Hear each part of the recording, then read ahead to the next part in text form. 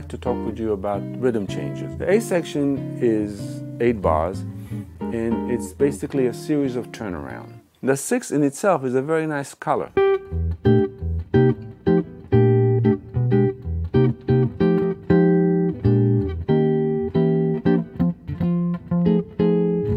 Now if you take the 6 and you add the 2,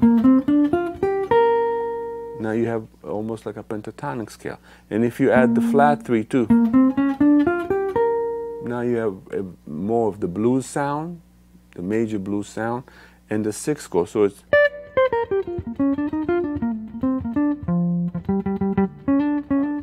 we can do a little more by adding some chromaticism. If I'm playing the song,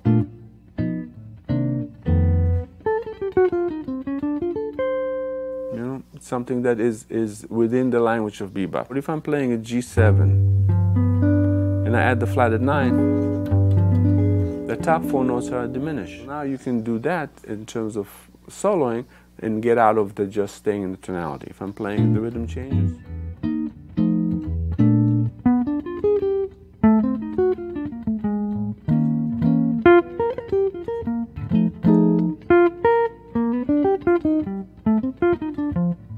So this is really going from the 4, raised 4 diminished, to the 1. Here it is again.